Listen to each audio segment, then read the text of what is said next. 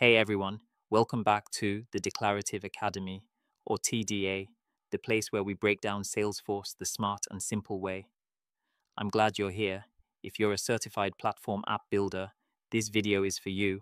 Today, we're walking through your Winter D25 maintenance module, the latest release from Salesforce to help you keep your cert current and stay ahead of the curve.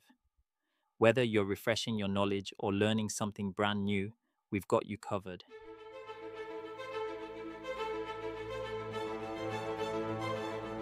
Let's kick off with what we'll learn today.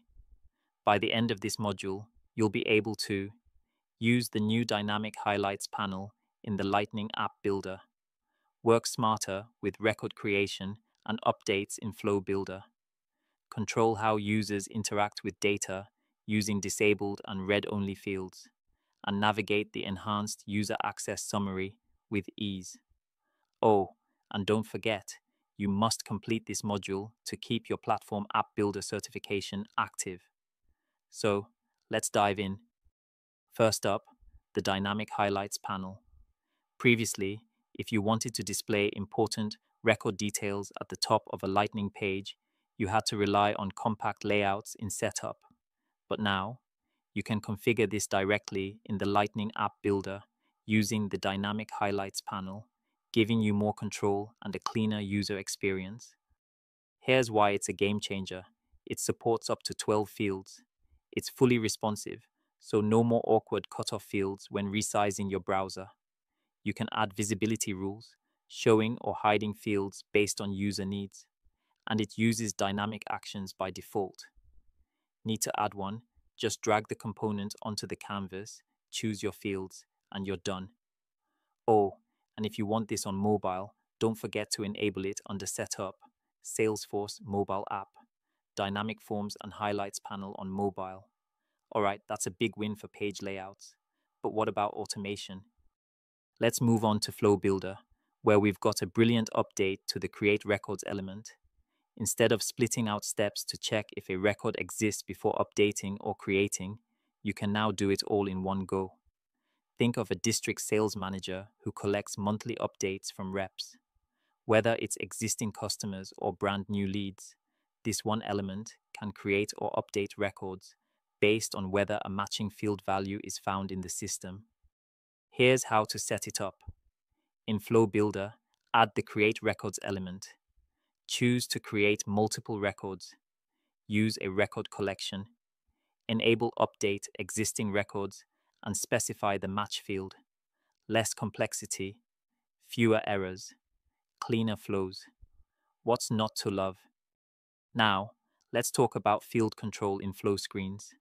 Sometimes, you want users to see data without being able to edit it, or you want to clearly indicate that a field is locked. Now, with disabled and read-only fields, you can do exactly that. What's the difference? Disabled à mention field can't be clicked, navigated, or edited. Read-only field can't be edited, but users can copy the value. And yes, these visual cues are clearly displayed, like a grayed-out background, so users know exactly what's interactive and what's not. Just set either property to true in your flow, and you're good to go. Finally, let's look at the user access summary. This one's all about admin productivity.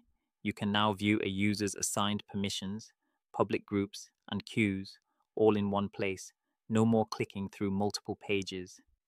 From Setup, search users, pick a user, and hit View Summary. The layout matches the user's profile page, making it easier to manage access efficiently and consistently. Now, it's quiz time. Let's test what you have learned with a few questions, just like you'll see on Trailhead. Q1. What are the advantages of using the Dynamic Highlights panel? A. The panel can show or hide fields based on visibility rules. B. It allows the addition of custom icons to the field names.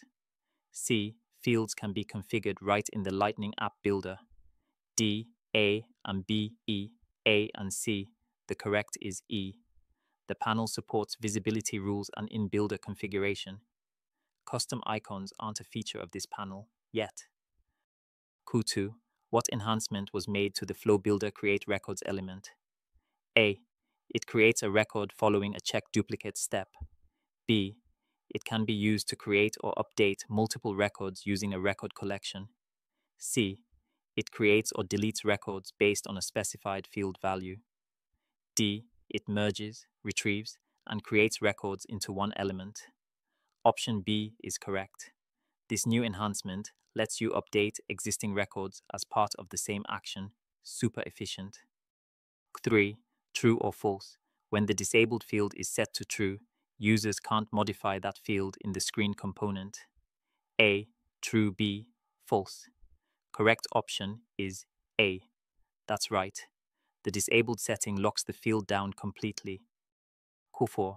What is displayed on the improved user access summary page? A. The selected user's assigned permissions. B.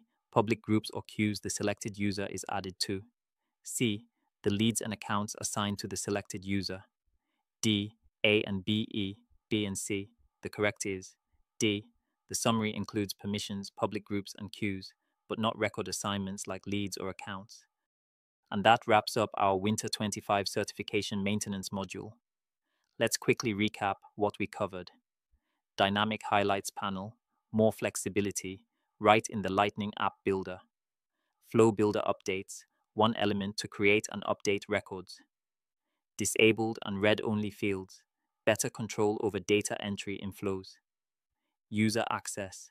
Summary, one place to manage user visibility and access. If this video helped you, give it a thumbs up. Hit subscribe to stay on top of Trailhead modules and Salesforce releases, and turn on notifications so you don't miss a thing. Got a question or tip of your own? Drop it in the comments. I'd love to hear how you use these features in your org. Thanks for learning with the Declarative Academy. I'll catch you in the next one. Until then, keep building, keep learning, and as always, stay declarative.